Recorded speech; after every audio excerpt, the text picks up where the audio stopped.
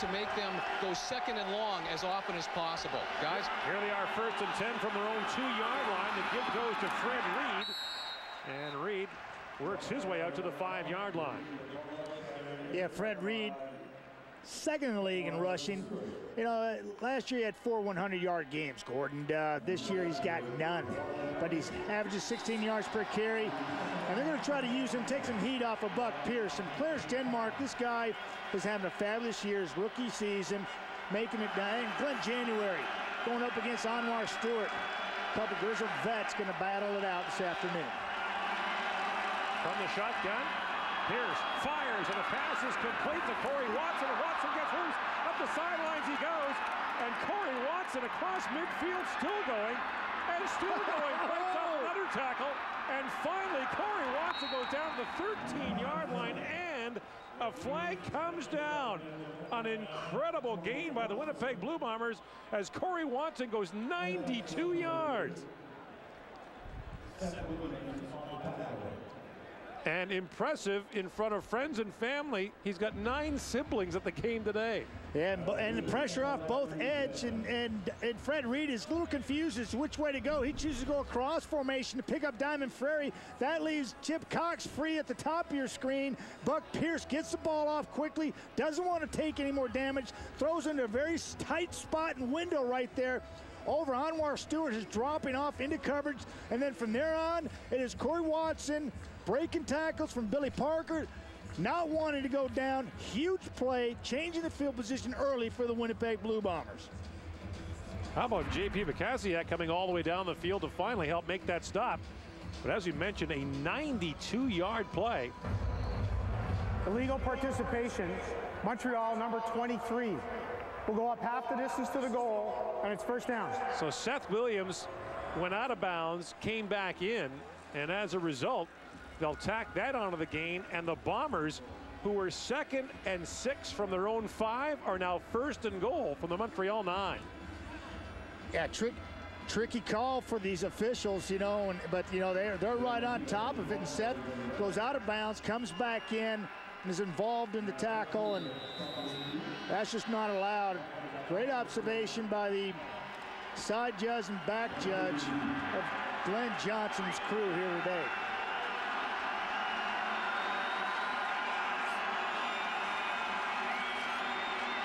First and goal, play fake to Reed. Pierce to the end zone. Complete. He had Terrence Edwards for a moment. Chip Cox was there on the coverage. Just a beautiful, beautiful execution by Buck Pierce, putting in another tight window, a tight coverage with Chip Cox on Edwards. Little point fake there, buy some time. Stewart's in his face, off balance, throws it up high for his favorite target, Edwards. And Chip Cox just not willing to give up. Right there, just puts his hand on the ball and rips it out of Terrence's claws. 2nd and goal. Pierce back to the goal line, touchdown. This time it's Greg Carr, his first of the year, and the Blue Bombers have the lead. Well, I can't tell you how difficult this is. I'm going to try. When you go to shotgun snap, you got to find the ball, get your hands on the laces, get it out with timing. Watch how Buck Pierce makes this look easy. Bang, ball's out, puts it on the money, touchdown. That is timing. That's what offense is all about. Certainly the Bombers had it on that play. Last week, Winnipeg had a 10-0 lead on Saskatchewan and saw that evaporate. But here in Montreal, where wins have been so hard for them to come by, they've got the early lead. And thanks in large part to the longest completion of the year, that 92-yarder to Corey Watson and a TD by Carr.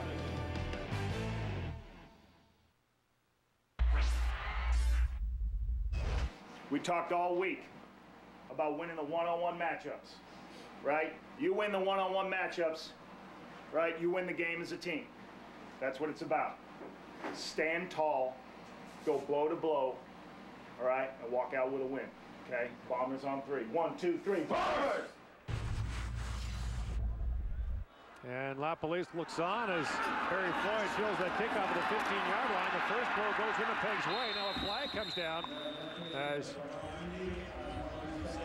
Beasley, is taken out of bounds at the 43-yard line. That's just the beginning. We got to keep going. There's Greg Carr, who was in the doghouse last week for an objectionable conduct penalty, but gets back in the good books this week. Yeah, he's a second receiver, second from the top, and he's going to take his big 6'6" frame and put it in between he and the defender. Montreal number 30. 10-yard penalty. First down. Buck Pierce making a very difficult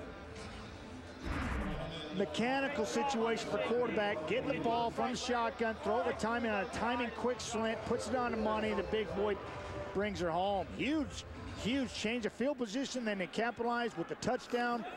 Great start from the Winnipeg Blue Bombers. Considering where they were, starting at their own 3-yard line.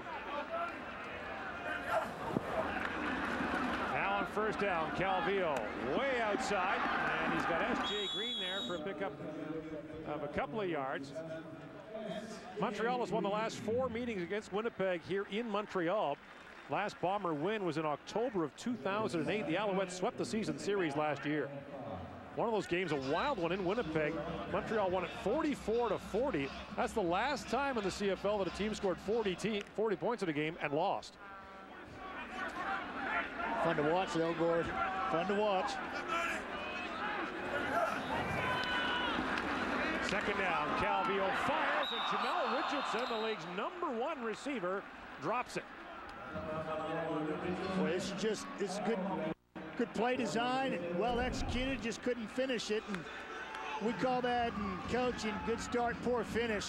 And there's the poor finish. Ball that should have been caught. Moving the chains.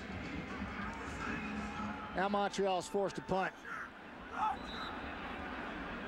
Sean White, the CFL's least used punter by this exceptional Montreal offense, and Tim Brown is back to receive. There are now 2 Tim Browns who return kicks in the CFL, one for BC and now one for Winnipeg. That kick barely gets away, and Brown fields it at the 35-yard line, peels back and gets buried where he stands. A 42-yard punt, no gain on the return.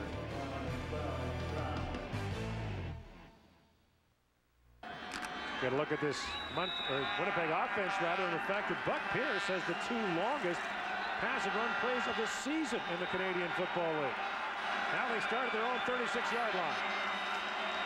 Pierce from the shotgun, and the end around goes to Clarence Denmark, and he loses a yard on the carry. That's his 4th carry of the year. Tough to stretch a defense like that with their team speed. Buck Pierce, though, 92 yards to Corey Watson. Started this game with 45 for 546 yards. Now he's at 46, 638 already. The other long one, 84-yarder, was to Terrence Jeffers Harris, who's not even in the Winnipeg Blue Bomber lineup. Been a healthy scratch for the last couple of weeks. Loss of a yard, 2nd and 11. Lots of time for Pierce. Swings it out, and it's incomplete. Looking for the fullback, Michel Pombriand, one of 6 Montreal area natives on this Winnipeg team. He does not have a catch this year, and that pass was out of his reach. He looks pretty intense on the sideline, standing next to his head coach. He knows he had a golden opportunity, a lot of space in front of him. Buck Pierce just couldn't find him due to the pressure in his face. Mike Renault will come on to punt.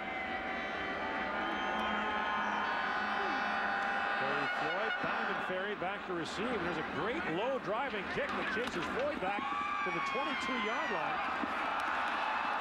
And Ian Logan limits that return to a couple of yards after a 52-yard punt by Mike Renault. Well, after back-to-back losses in the home-and-home series against Hamilton, Anthony Calvillo came out last week firing against the Ticats.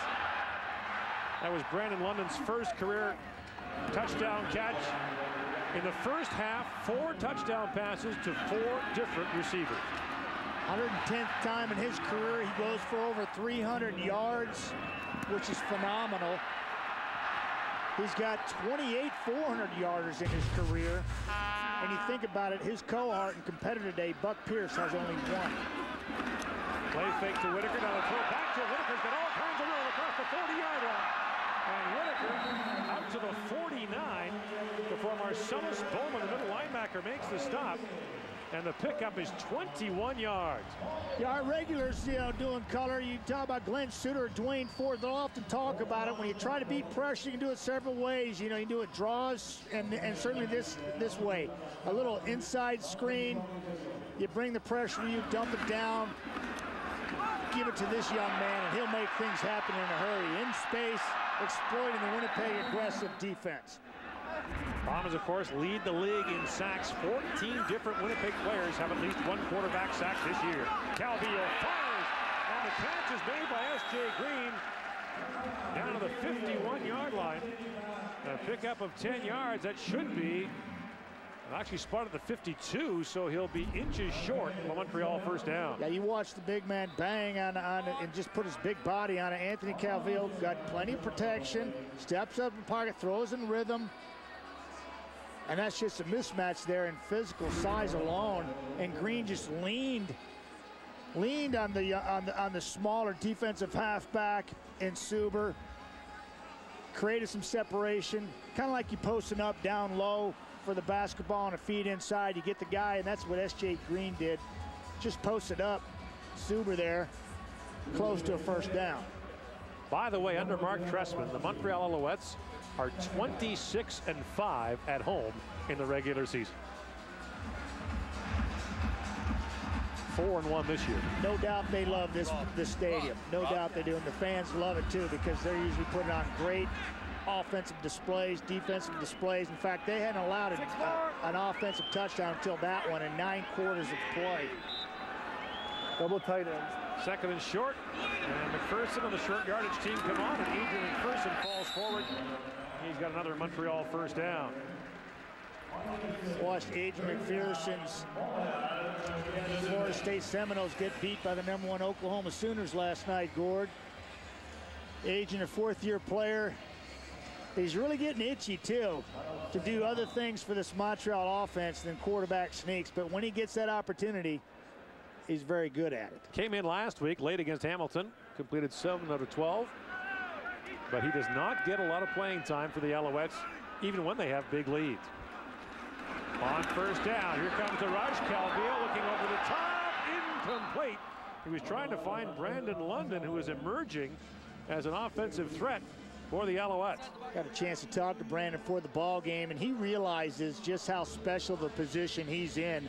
Being able to learn from guys like Jamel Richardson, S.J. Green, receivers that have really taken him under their wing and teaching him how to be a professional day in, day out.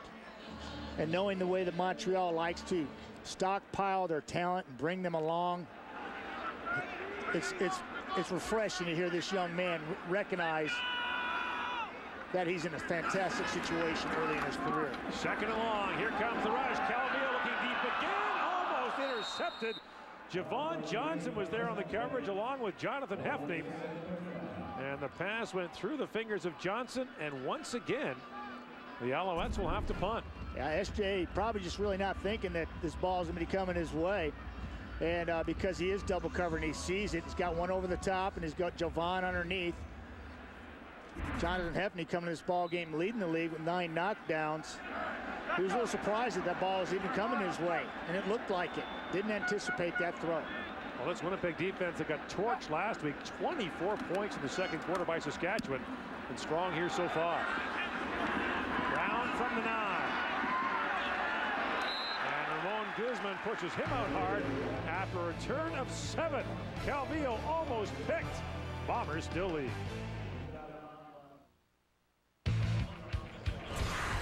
Next week begins with the Alouettes at the Eskimos Friday at 8:30 Eastern, 5:30 Pacific. Fond memories of Commonwealth Stadium for the Alouettes.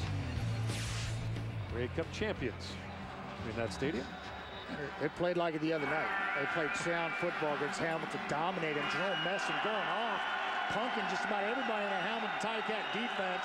They're going to have to bow their necks, get back in this race in the Eastern Division. Buck Pierce looking over the top, and it's just incomplete, looking for Clarence Denmark. And now second and long as the Montreal D goes back to work. I love the interior of this defensive line, and I think it starts right there. Moten Hopkins has been huge, but J.P. Bakaziak Just a specimen of a man, just plug in the middle for this guy. And Ramon Guzman takes over Shea Emery, who was scheduled to come back and possibly play today, but Guzman will be shown in the middle. On the back end, a young man by the name of Greg Laybourne, first-year player from Oregon State. Here they go again. The pass is caught by Terrence Edwards. Out to midfield and out of bounds. And another big gain for the Winnipeg Blue Bombers as Pierce on 2nd and long hooks up with Edwards for a gain of 38. Yeah, he's going to be on the inside, and it's just going to be a nice pass. And again, a tall Terrence Edwards, Billy Parker in coverage. Just a well-timed throw. Billy didn't see it coming. Terrence says thank you very much, and another big play for the Bombers.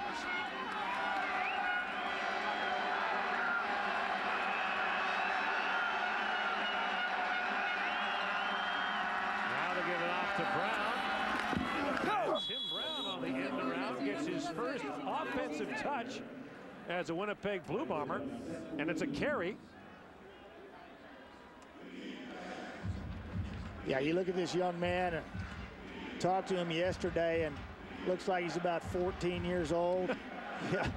And talking to Coach Paul LaPolice, he says, we're probably the youngest football team in the Canadian Football League. You don't realize how young we are. And when you talk to somebody like Tim Brown, and you watch this team walk around, have team meetings, they are a young football team, very talented, learning on the fly. Now they give it up to Reed. He busts through, and Fred Reed is gone. Fred Reed, touchdown Winnipeg. What a perfectly executed play. They've been waiting for that one. They've been waiting for Fred Reed to break out, and I love it when he does, because, boy, he's got beautiful form and oftentimes not getting caught. He's trying to work for his first 100-yard game this year, and he had 4 last year. Nice job of patience in the hole. He sees Kahn move his man out. Guzman overcommits. Fred Reed buys a little time, a little hesitation move in the hole, finds it, sees it, exploits it, puts it in the end zone. 47-yard run. His longest prior to that was 20. And Reed has his 4th touchdown of the year. And this crowd in Montreal in stunned silence as the Bombers have taken a 14-0 lead. Hey, you owe me part of that. Oh, yeah. You want to know why? Because we was in the legal formation. Oh, for real? I went in and got on the line. Good job, folks. You would have blocked, he would have got it, dog. You hear Terrence Edwards there? Saying we're in a legal formation. He's the only guy in the end of the line scrimmage. They didn't have 7, according to Terrence Edwards. Little great play fake by Buck Pierce.